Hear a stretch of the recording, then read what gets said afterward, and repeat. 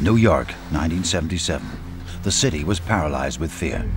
A serial killer was on the loose, shooting young women.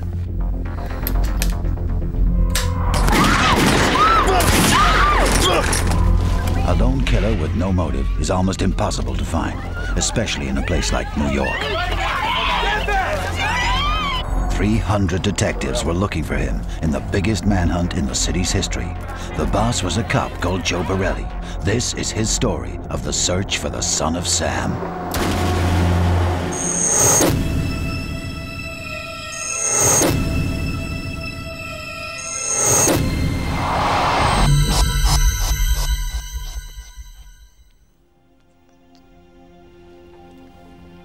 A Saturday night in January '77. Just after midnight, a young couple, John Deal and Christine Freud, parked up in a quiet street in Forest Hills, Queens.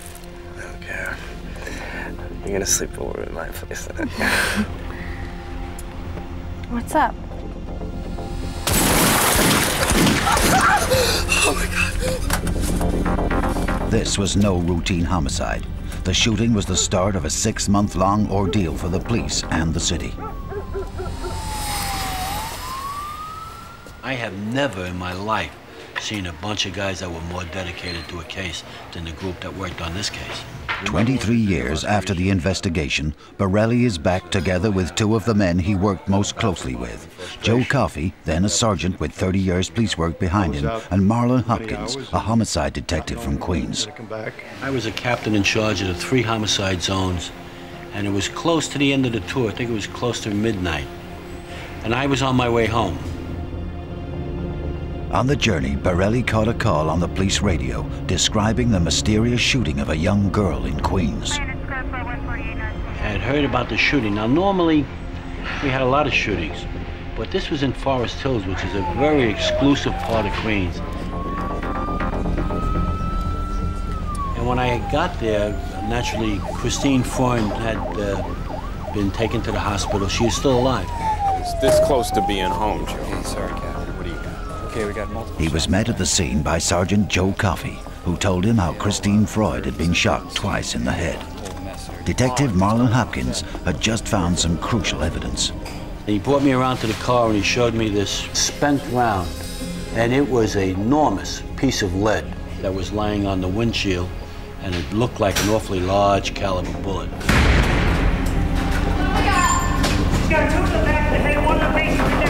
Christine Freud was taken to Kings County Hospital with massive head injuries. While she fought for her life, detectives questioned boyfriend John Deal, but could find no motive. Back at the scene, Joe Borelli met a fellow detective. What do you make of it, Joe? Pat Moynihan. Pat Moynihan had responded also, and he was with the precinct detectives. Listen, Cap, we've had a couple of shootings around here with very large caliber bullets. A .44 caliber bullet. 2 girls were shot. Borelli was told it was a string of .44 caliber shootings, one involving a detective's daughter. And she was parked up just like these 2. And that's when it appeared that things were a little bit more than they seemed at the time. It wasn't an individual shooting. I had never run into a homicide with a .44 caliber bullet before. You know, that's a big bullet. All right, I want everybody who was on those cases. Borelli called a meeting with the detectives who dealt with the other .44 caliber shootings for the next day. Still no pulse. Borelli hoped to get a statement from Christine in the hospital. Mr. and Mrs. Freud? But she'd never utter another word. Some bad news. This was now a homicide, and Borelli's case. Call it. Time of death, 1:05 a.m.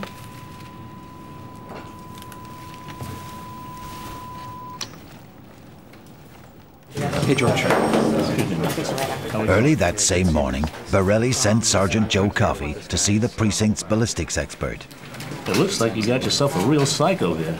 Okay, tell me a little more. He says, I'm telling you, you have a psycho here.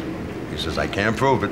He says, well, you have a psycho. Well, it's a .44, it's very unusual, happened in a different area. Let's put them on a microscope and see if there's any similarities or any connection. It was. Because the Charter Arms Bulldog gun was so unusual. Yeah. Remember, it was for the Sky Marshals. Right. They manufactured that for the Sky Marshals. And he was hanging his hat on that. He says, this is an unusual gun. This is not a gun you're going to find anywhere. This has to be the same person. He says it has to be a lunatic out there doing this. This is like a serial killer we have. A lone gunman, a .44 caliber. Although the bullets weren't matched at that time, it seemed strange that we'd have 3 shootings, 2 in the Queens and 1 in Bronx, and with the same caliber gun. But again, you know, you don't want to make any assumptions, so you wait. Right after the Christine Freund homicide, I was in my little office, which was in the 15th homicide, and the phone rang, and I picked it up, and there was a male Hispanic speaking, and he insisted, please, I'm not crazy, don't hang up on me. Please, don't hang up. But my wife has these powers, as he described it. Look, I don't have time for this. He's so psychic. And I could hear this woman in the background. She was kind of like in a trance, and he's deciphering and he's translating. The words were, he's going to strike again. This is a street, but it's not exactly the street. It's on a street, but it's not a street. It's in a park, but it's not a park. And the car is two-tone, red and black. And a boy and a girl, and they're gonna be killed. So, you know, I took the information down, and I had received a few calls through the years from people like this, so I kind of didn't think too much of it. A short time after that call, we got a call of a homicide in Forest Hills again. Virginia Voskerichen was slain only half a block from where Christine Freund had been killed only 5 weeks earlier. Police are saying that the man apparently walked up to her. And there was Virginia lying on the sidewalk, and she's I think it was like from here across the street to where Christine Freund had gotten killed. And it wasn't anything like the woman described on the phone. Although the murders seemed different, there was no doubt this was the same killer. Virginia had raised her books to protect herself and slowed the bullet down enough to give Borelli's team the first concrete ballistic evidence at the base of her skull. This is the 3rd woman to be killed in the hands of the man that police are calling a crazed woman hater. Now there was no question. A serial killer was loose in New York. The press were linking the killings. The police had to go public. On March 10th, Borelli had to take the stand with Chief of Detectives John Keenan and Mayor Abe Bean. This was an election year, and the mayor needed it solved fast. He was trailing in the polls. This was the biggest thing that happened in the city of New York in who knows when. So you knew that this was a very highly politicized situation. We believe the shootings are the work of a single individual. The chief issued a warrant for the arrest of the man the press would soon call a .44 caliber killer. It is for a white male, 25 to but descriptions were vague. Age, 6 foot tall, medium build, with dark hair. A .44 caliber Charter Arms Bulldog is the weapon used in at least 3 of these shootings. Is there a reward on this guy's head? Is there a link at all between any of the chief had issued a warrant for any white male aged between 25 and 35. It could have been anybody.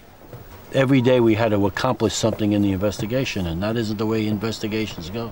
There was a constant hounding from the press and the media. Captain Borelli, what about the motives? Does he target women? Oh, look, all he's shooting is girls. Draw your own conclusions. And then there would be a rumor that we had a suspect, and gee, they would descend on us like bees after honey. With nothing to narrow their search, detectives would have to deal with thousands of calls naming potential suspects. Each one would have to be manually processed. For every single call into this incident room, no matter how stupid the caller sounds, you fill out one of these forms. You always have the crank call, you know, I'm the guy, and can't catch me, the crackpots we call them. And why do you think your husband did it? If some reporter had interviewed settle down. or someone said that he felt the killer was impotent, we'd get 100 calls. People giving up impotent boyfriends or husbands or whatever. Those things were crazy, but I mean, that's exactly what was going on. This is the latest police composite. It reflects thousands of hours of investigations and interviews with scores of possible witnesses. This picture is being distributed all over New York City in an attempt to apprehend this man. Quite obviously, we can't take that sketch and go out and pick out the person we're looking for. Chief of Detectives John Keenan decided to release a sketch of the killer, even though it was known to be vague. Or some friend of his may be able to come forward and say, this looks like the man we're looking for. While police have been working on his physical characteristics, psychiatrists have been attempting to sketch a psychological profile to learn more about him. To feed a hungry press, the chief also released a profile of the killer. It would generate even more false leads for the task force.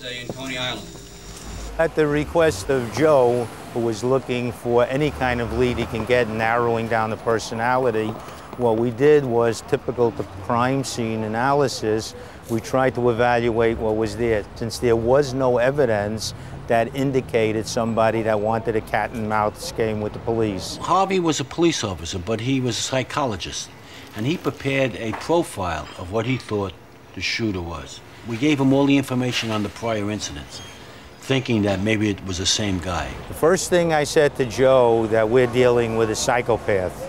This is the kind of guy that has no conscience, has no feeling for other people, uses people to satisfy his own needs. He needs immediate gratification. He can't wait. Don't tell me what you're going to do for me tomorrow. Tell me what you're going to do for me now. Of all the experts that we had subsequent, when the case got really big, and they brought in these renowned people, no one came as good as Harvey's original profile. So what he does has to be very dramatic, very flashy, and he needs that immediate feedback, for example, from the media or from the police reaction to what he does. The man New York's detectives were looking for was a nondescript 23-year-old with no close friends and no real identity. He believed a demon called Sam Carl was ordering him to go out and kill. In his fantasy life, he was the son of Sam, a servant of the devil, and at his next killing, he'd leave a letter to Borelli describing his strange satanic world. I got a call from the chief of detective's office saying that they had a shooting up in the Bronx, and it looked like it was our guy, the .44 caliber. Right. How do they know it's our guy? And they told me there was a letter that was addressed to me. Right over. I responded up to the Bronx, and it was on the Hutchinson River Parkway, which is a major parkway in the city of New York. But it was on the service road, the road that leads down. It's all tree-lined. So as soon as I got to the scene, I got taken back, and I recalled Mrs. Rodriguez's phone call. It's a street, but it's not exactly a street. It's going to be on a street, but it's not a street. There was a male and female, both killed in the car, and the car was red and black. The son of a shot them both in the head, a boy and a girl. The couple were identified as Valentina Siriani and Alex Esor. 20-year-old Alex was a tow truck driver. His girlfriend Valentina, an 18-year-old aspiring actress. She lived just a block from the shootings. Her parents could have heard the shots. The killer had tossed his letter to Borelli onto the lap of one of his victims. He was beginning to enjoy his notoriety. Jeez, the guy's writing me a letter. Now he's making it personal. Although the letter was never published, enough would be disclosed to send a fresh wave of fear through New York and give the .44 caliber killer his new name, the Son of Sam. The city of New York was paralyzed with fear by the second or third killing. And part of the reason for that was this killing had all the elements of terrorism, in that every citizen in the city felt that they could possibly be a victim.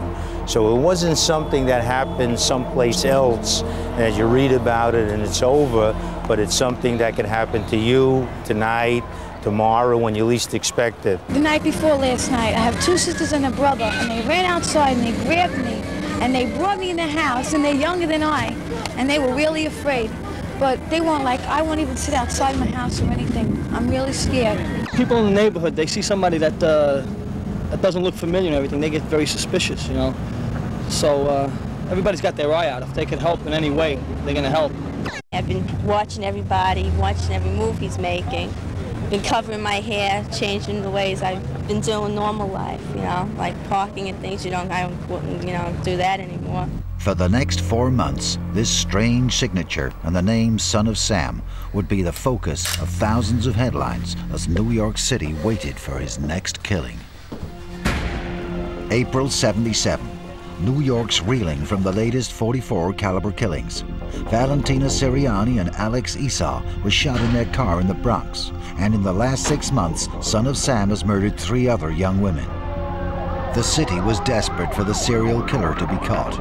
Borelli hoped a letter left at the last murder would give him the break he needed, but he'd have to wait 24 hours for forensics to check for prints. We found that there were a number of latent fingerprints on the letter. Whose latent prints they are were, of course, we didn't know at that particular time.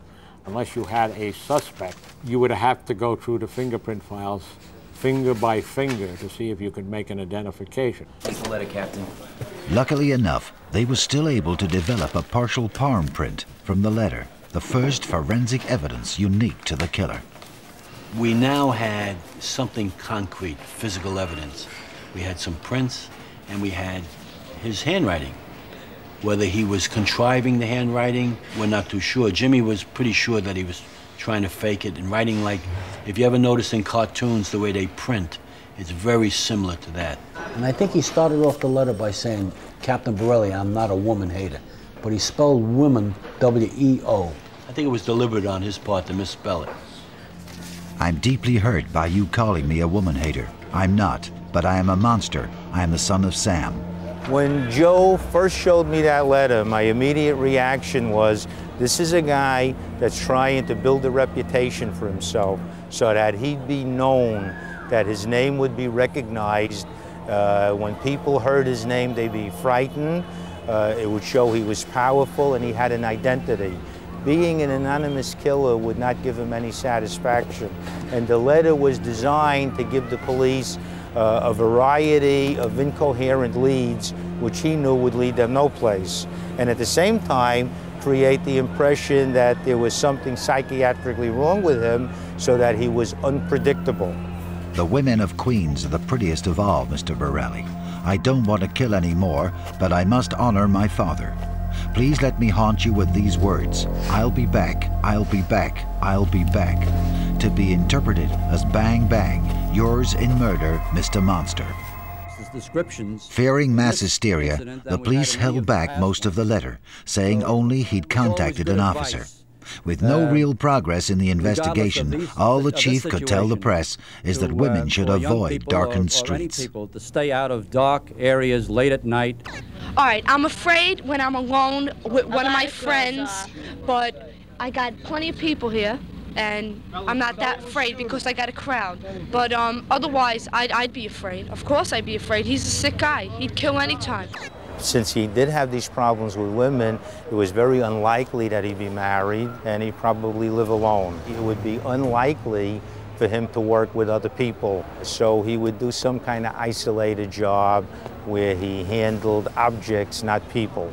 It's like this guy's got to be caught. He really does. He's got to be either tortured slowly or he's got to be put away. Listen, I need you down here right away. Borelli's team was so desperate to catch the killer, sometimes competition would get the better of them and tempers would fray. I would imagine a lot of them almost wound up in the divorce court. Why don't you do it? I'll do it. I will. All right. Guys. Hey. To make matters worse, New York experienced 3 days of blackouts, but Borelli had his own problems to deal with. I think there was a tremendous impact on my family, my wife and the girls. Just a lot of times they can go home for 36 hours and all. Hey, a cop's wife, you put up with a lot of things, especially in the detective division, all the crazy hours, you know. Friend and the kids holding out okay? Yeah, she's fine. Patience of a saint. I didn't eat dinner with my family for a long time, you know, because you'd go in and you'd come back and you're cold and you're going in, and 12-hour days they were easy, 12 hours. That was an easy day. Your father told me he's coming home. So it was tough. It was a tough time. As the letter was sent to him, Borelli feared that he and his family were being stalked. I had a sense somebody was tailing me, but I couldn't make it. So I never went home the same way twice. I always found a different route to go home. Well, squaring a block is if you make 4 left-hand turns or 4 right-hand turns, you're going the same way you started. Now, if somebody's doing the same thing you are, they have no intention of going any place except where you're going.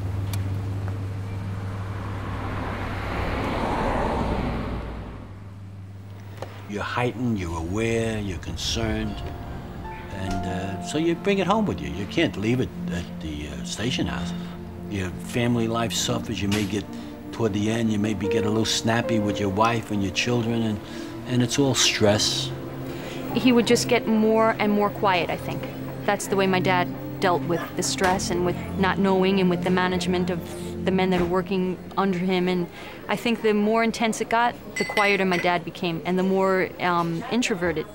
And you didn't really know how to read him. My mom, more or less knew what was going on, but we didn't know, as teenagers, you just know that your dad is like in a bad mood or he's not talking, but you don't really know why, because you don't know what's going on, because my dad wasn't the type to tell you anything. They didn't go anywhere without talking to me first, and their mother was right after them. Sometimes my dad would come home and then sort of try to install himself once again into the family, yelling at you not to where you're going and what time you're coming home and who you're going with, and you sort of resent that. I'll be home when I feel like it. What do you care? You're never home anyway. The reason I'm never home is because... I was in no mood to talk to anybody, so I must have been a real grouch during that whole time. I don't know how they put up with me. 10 weeks passed with no shootings and no real progress in the inquiry. Borelli put 85% of the task force on the 8 p.m. to 4 a.m. shift in the hope that officers would bump into the killer. Sergeant Joe Coffey and Marlon Hopkins were to patrol Queens and the Alphas, a club in Bayside. I'm so drunk. Just hold on. 19-year-old Judy Placido was one of the few women who ventured out on Saturday, June 25th. Coffey and Hopkins passed the Alphas on their patrol several times that night. The son of Sam was keeping people off the streets. But Judy was determined to celebrate her graduation. Armed with her friend's driver's license as ID, she set out for the night with 2 friends, Debbie Volpez and Angela Delfino. They dropped into the Alphas shortly after midnight. For the next 2 hours, the girls drank and danced with friends, including Sal Lupo, a mechanic from Queens. Judy and Sal left the club at 3 a.m. and walked a block and a half to where Sal's car was parked. So is that your car? No, it's my brother's car. I knew it was your brother's car. Oh, come on. So I lied, but it's a hot car. Look at it. Let me get in the driver's seat. You want to drive? Yeah. You want to drive? Let me in. Okay. It was a disco that was, as we know, that was frequented by young kids at those times. 1977, they had a drug culture, and as it turned out, these 2 kids they left the disco and sat in their automobile outside. They were necking and what have you. When she'd gotten into Sal's car, Judy felt uncomfortable. She reminded him about the son of Sam. You never know when he's going to show up. He just shows up. The only thing that thwarted us from really considering the place more than patrolling it was the fact that it was too busy. It wasn't isolated. He hit isolation all the time. I mean, look at the club. There ain't nobody in there tonight. Any other Saturday night, you got people lined up in there. That edifice was highly trafficked, and we said, okay, we'll look at it, but we weren't convinced that he was going to hit that, and he hit that.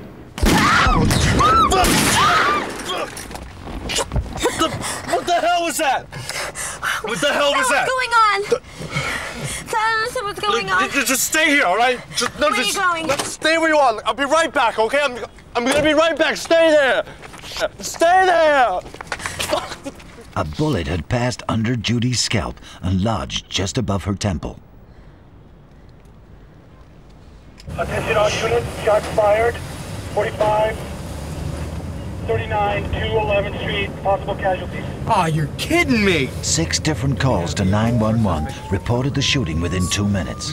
The sector patrol car was ordered to respond. The Omega task force picked up the call at the same time. Joe Coffey had passed the club only a few minutes earlier. He had unknowingly passed the killer's car on the Clearview Expressway.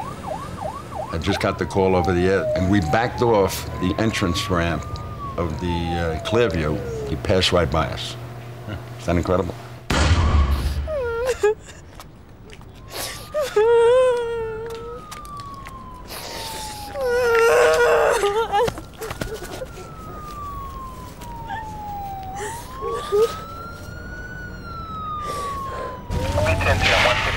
Coffey and Hopkins arrived 3 minutes after the shooting to find Judy lying where she had fallen.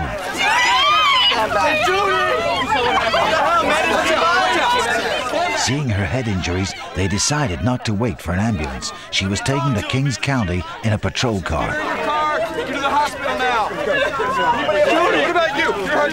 What down, man? I was with her in the car. You go with them. She's dead. Judy Placido had been shot a total of 3 times in the head and neck. Miraculously, she would survive.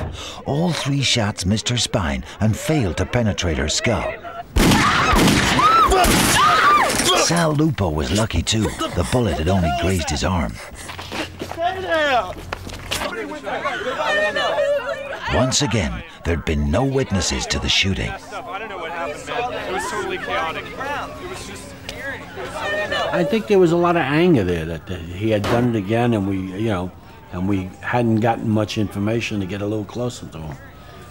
But you know that in your mind, you know that the more times he shoots and kills, the more the opportunity for him to make a mistake. But then you realize you don't want anybody else killed.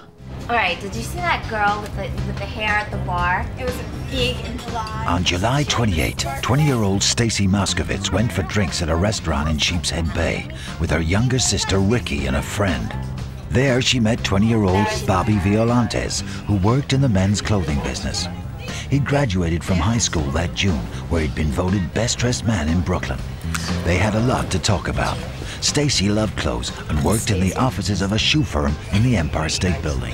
Nice to meet you.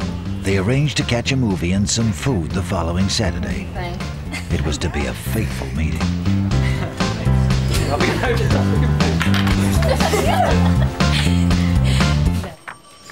Now, nearly a year after his first killing and 5 months into the investigation, Borelli's team were no closer to finding the son of Sam. We figured he has to come strike on the anniversary. You know? This psycho's got to do it. And we had a tremendous amount of people working that night into the early morning hours. Although I don't think there was a lover's lane or a parking lot that's secluded in the city that didn't have a police officer or a detective nearby. Frustrated by the lack of progress, Borelli and Coffey came up with a plan to try to trap the killer. They were about to ask fellow detectives to put their lives on the line. I'm looking for some volunteers. So I got up one night in the task force office. I says, "We want volunteers." And they all looked at me. "What are we volunteering for?" I said, "We're going to put some people in cars, lovers lanes, and hope that the suspect comes out and shoots at you." With a mannequin looking like a potential victim. So who do I have for volunteers? Count on me, Cap. I'll do it. So they all looked at me. But you know what? They all volunteered. Thanks a lot. 3 days after their first meeting, Bobby picked Stacy up as planned from her home on East 5th Street, Brooklyn, at 8 o'clock on Saturday, July 30th. Before she left for a first date, her father reminded Stacy about the son of Sam and warned her not to go parking anywhere. But Stacy wasn't worried because the rumor was that son of Sam only went after brunettes. They planned to see New York, New York at a movie theater in Manhattan and then get some food. That same night, Sergeant Joe Coffey was one of the many task force officers parked up in Lovers Lanes, lying in wait for the son of Sam. Because he was striking in these, what they would call lovers lanes, you know, we decided, okay, we're going to stake out some lovers lanes. All right, guys, no wisecracks. Yeah, sure, Joe. Right here for you. Yeah. We would put the mannequins in cars in all the lovers lanes throughout the city, basically in the Bronx and Queens. I remember when we first started using the mannequins that we got from the garment area that were donated, of course, and we were out sitting in the cars, and the mannequins, normally you look at a mannequin, you're thinking of a fashion model, but these were the ugliest looking mannequins I ever saw in my life.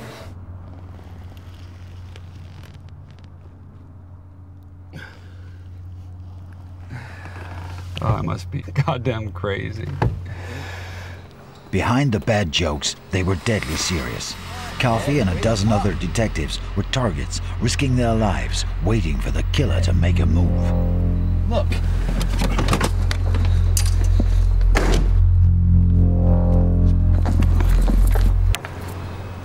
Don't you know the son of Sam's around? You guys should get out of here. Police! Hey, get your hands up!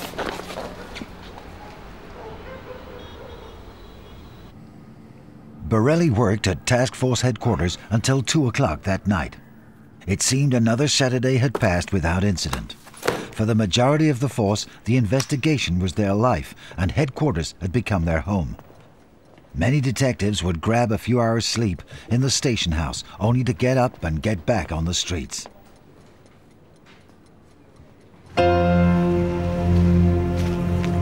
Bay 17th Street, Brooklyn. Tommy Zano had been out with his date, 17-year-old Debbie Krishenko. Debbie had long, dark brown hair, and according to the papers, that made her a target for the son of Sam. She was nervous about parking, especially on a lover's lane. Just let's get out of the light. Okay? Why? What's wrong? Because someone might see us. Come on. No, Tommy, please. All right. Don't be mad. Uncomfortable under the street lamp, she made Tommy pull forward out of the light.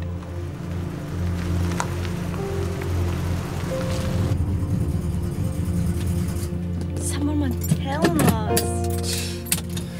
Come here. Hey, someone might. A few minutes later, that space was occupied by Stacy and Bobby.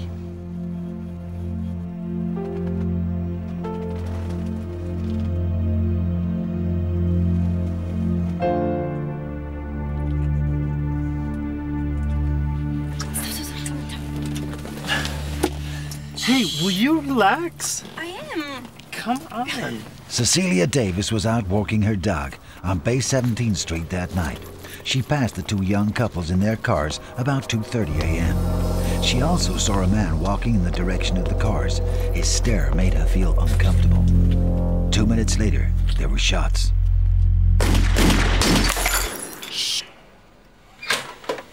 Borelli had arrived at his home in Lynbrook 10 minutes earlier. He got a call at 2:40. There'd been a shooting, this time in Brooklyn. A blonde girl and her boyfriend had been shot in their car. Borelli. I got the call. Joe Coffey had responded, and he said it was our guy, although we aren't absolutely sure. When you have a serial killer, okay, unless there's a common thread that, the prior victims all worked for somebody, or they all went to a particular place, or so there was a common thread, then it becomes interesting in the victim. You go into detail. But because he was a random shooter, looking into Stacy Moskowitz's background and who her friends were, I didn't think was going to help us, so I really didn't get involved in that at all. I saw him fire. Stacy had been rushed to hospital a few minutes earlier with massive head injuries. Her date, Bobby Violante, was shot in the face. The shooting would blind him. Borelli hoped Tommy Zano, parked a few yards from the shooting, would be able to give a description of the gunman. We were scared. He actually didn't get a good look at him because, according to his statement, if I recall it correctly, he actually saw the fella coming across through the rearview mirror. I think he considered himself lucky because, according to his statement, he was parked right there where Stacy was parked, and he had moved up a little bit for whatever reason. Just let's get out of the light. Okay? Why? What's wrong? Because someone might see us. And he saw this individual approach the car that Stacy was in, and I think he saw him go into a kind of a combat stance, point the gun straight out and fire. Oh my God! Although it was a quiet street, it was near a park area, and Borelli was sure there would be more witnesses. I stayed there maybe 10 minutes. We saw the guy walk over to his car and make believe he was getting into it, and then walk around it and into the park. Another car pulled up behind me, and when I saw the headlights, I just pulled away, and I parked over here. I live right over here. I parked the car, and we went upstairs. Well, we heard shots, and my husband said something's going on outside, and then we heard the car horn beeping like crazy. It didn't sound like a broken car horn. He says, I'm going to go outside and see what's happening. He says, meanwhile, call the police. So I called up, and I said, my husband thinks he heard shot, you know. Can't talk, I'm so nervous. The condition of the victims is the man is holding his own. I understand the Stacy Moskowitz has suffered a cardiac arrest and is being given emergency treatment for that, and we just are trying to check to find out her status at this time. Did you ever think this would happen in your neighborhood? No, never. I never did. This is a very quiet neighborhood. Nothing much really goes on around here. What are you going to do about it? I'm going to pray very hard and ask God to help to find this man so that this can't happen again. The death of Stacy Moskowitz, the sixth victim of the son of Sam, would cause a media frenzy. Her funeral was televised while detectives stood guard in the vain hope of spotting the killer among the crowds. Bowed by grief because of their loss, Harmon has now turned to you. Her date, Bobby Violante, had lost his sight in the shooting. His father didn't have the heart to tell him of Stacy's death. The best thing to say was that she's stable at this time. Will you be the one, Pat, who has to tell her that eventually? I'm going to be the one to tell her. After Stacy's death, the press turned on the NYPD and Chief John Keenan.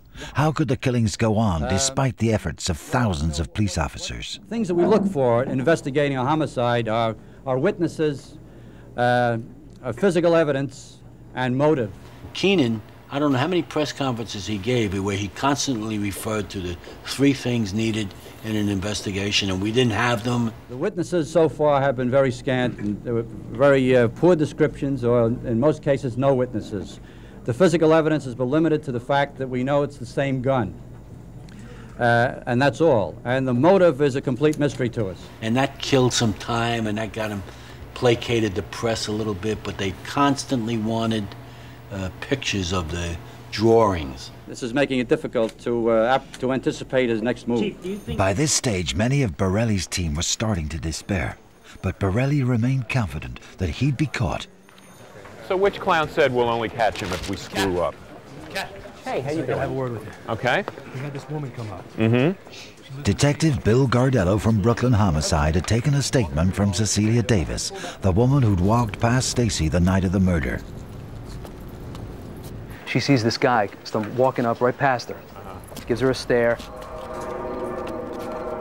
She keeps going and she sees some police officers. She'd seen someone walking down Bay 17th Street just before the shooting and spotted an officer issuing a summons for a cream car parked alongside a fire hydrant. She goes inside, closes the door. A couple minutes later, she hears the gunshots. Whatever I find, I'll keep you posted, all right? It had taken her 10 days to build up the courage to come forward with the information. So we went looking for the summons and we couldn't find it. It took us a couple of days to get the summons. And when we did, it was issued to a particular car. Now, it was a parking summons, so there was no name on it. But when you do a check on the license plate, then it comes up with the name, registered owner. And that's how Berkowitz's name popped up. Borelli sent two detectives from Brooklyn Homicide, Eddie Zigo and John Longo, to chase up the summons. Well, I got a call from my boss to go up to Yonkers and check out this fellow who got a parking ticket. We figured this fellow might have saw something that no one else had seen, and maybe we have another witness. We got up to Yonkers, and the first thing we normally do is check in with the local police. Told them we're going to be in the area investigating a fella called David Berkowitz, and they did a check, and they says no, the only thing they had on David Berkowitz, that he had a little confrontation with a neighbor of his called Sam Carr, and that possibly Sam Carr was alluding to the fact that he might have shot his dog. And now my antenna was really up, and now this David Berkowitz was sort of coming around to be more suspect than he would be a witness. When we got down to Pine Street, we parked our radio car, and there was David's car parked at the curb. That's the car, John. I'm gonna check it out. All right. Echo 56. Careful.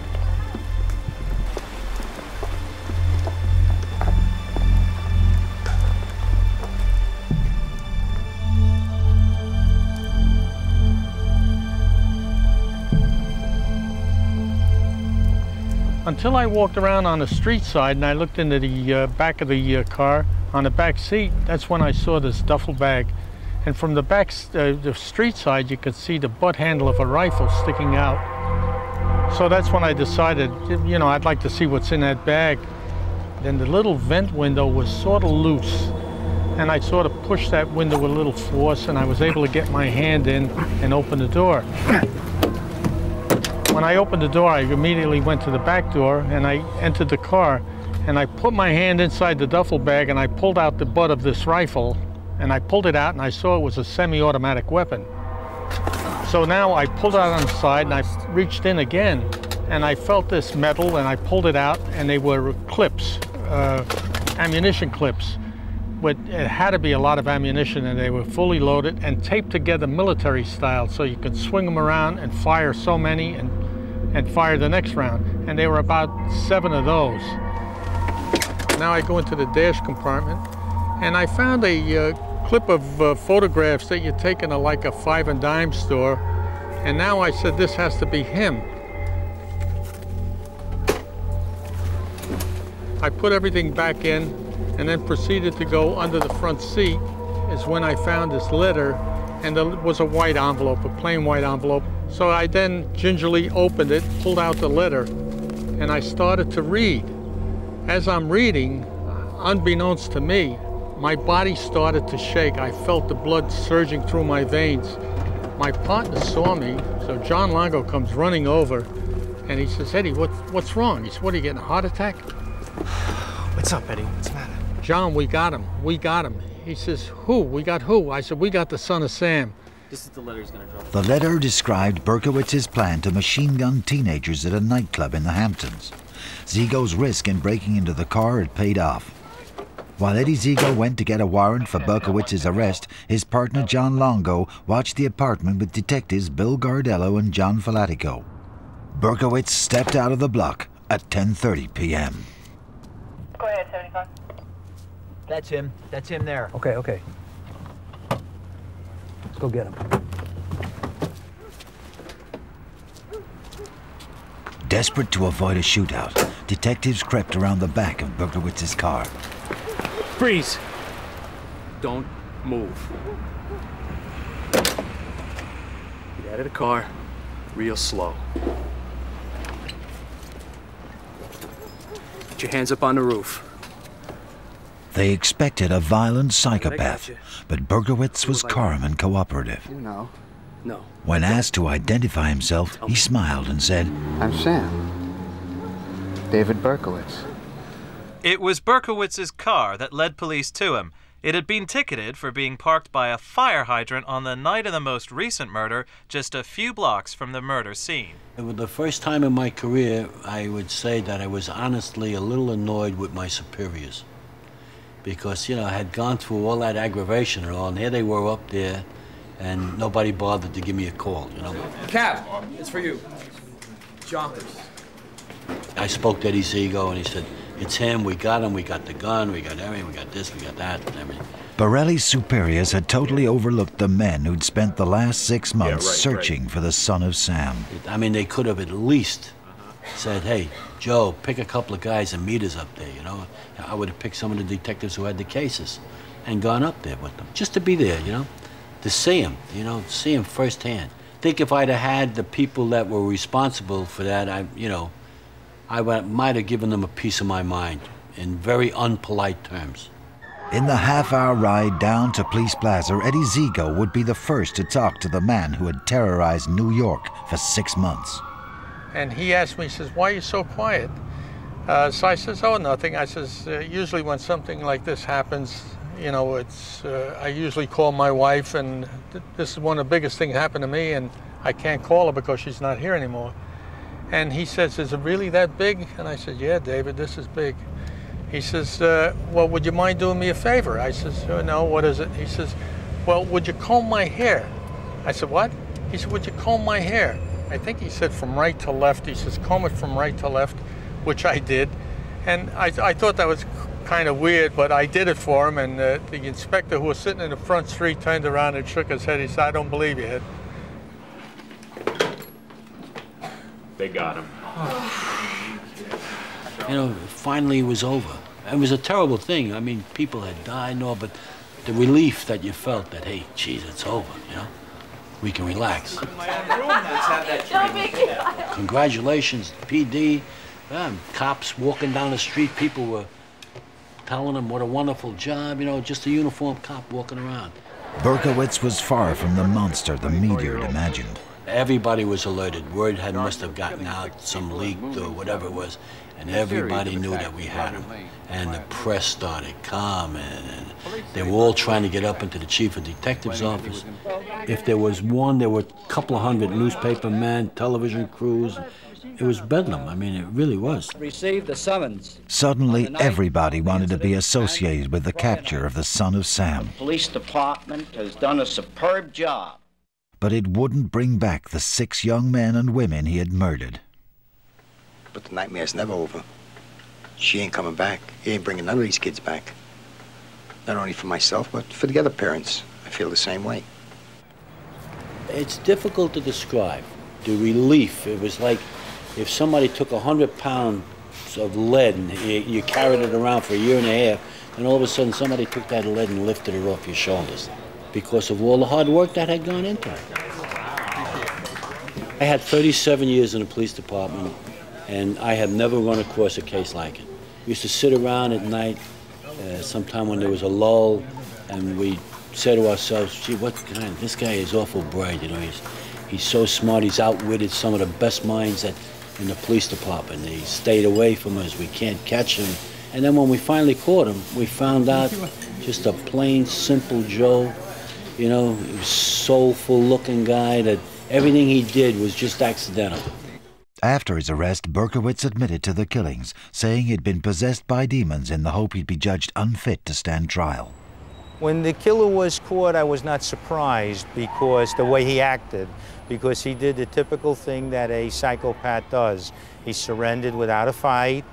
He immediately tried to create a defense for himself, a psychiatric defense by acting crazy. He immediately, from the first instance, started to manipulate the situation. All the detectives that had assigned cases like Marlin and some of the others, they started interviewing him. But during one of the breaks, I walked in because I was curious. And I looked at him, and he looked up at me, and he had a little smile on his face. And I asked him if he knew me. And he said, yeah. He said, you're Captain Borelli. I sent you a letter, you know? I didn't know whether to smack him in the face or what to do with him at that time, but I just walked out shaking my head. You know? Berkowitz was brought to court in an 8-vehicle motorcade. Police know people are angry. They're afraid of violence. Berkowitz himself was in a special steel-plated prison van. Berkowitz would ultimately admit to the 6 murders, but there were conspiracy theories that he'd acted as part of a satanic group. Right after the arrest was made, there was an awful lot of thought that he was part of a conspiracy, there were others involved, and I never bought into that. He knew intimate details of every incident, and I'm absolutely convinced that he acted alone. But 23 years on, victims' families still think others were involved. But Borelli has put that behind him. He's retired and moved out of the city to Long Island. I forgot about all the aggravation that I had gone through. It took me the longest time after I retired to come down to just relaxing after being involved with this city for 37 years. Now it's just a memory, but at that time, it was a terrible situation to be in. At the expense of the tragedy of all those young people being killed. But I would imagine, and I know it's a fact, that after the case was over, my career kind of took off, and throughout my time in the department, I was always associated with the son of Sam. Borelli went on to become New York's chief of detectives, one of the most senior jobs in the police department. David Berkowitz was given 6 life sentences, a total of 350 years, and expects to die in prison at the Sullivan Correctional Facility.